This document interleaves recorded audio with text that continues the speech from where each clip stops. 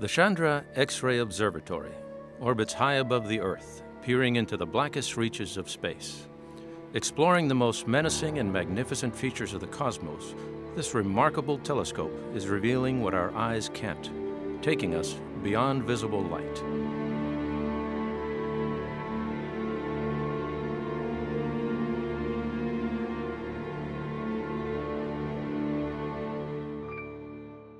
Chandra is NASA's flagship X-ray astronomy mission, providing a window into a universe where the most powerful phenomena both flicker in the darkness and shine brightly.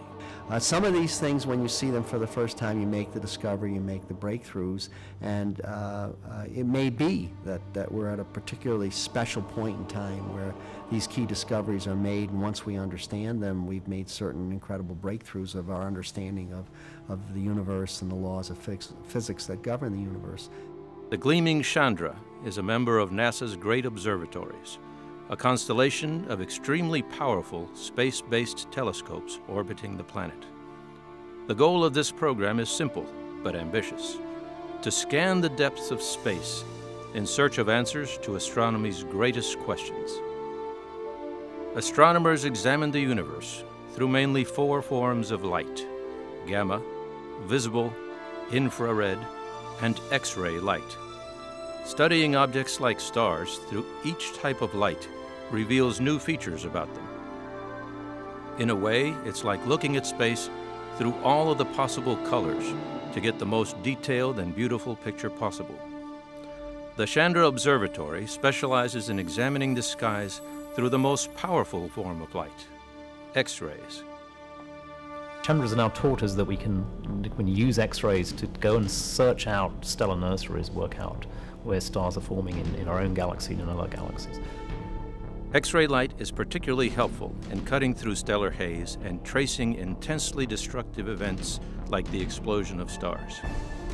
A cooperative of scientists from organizations including NASA and the Smithsonian designed the Chandra X-ray Observatory to be a black hole hunter and explore high-energy regions of space.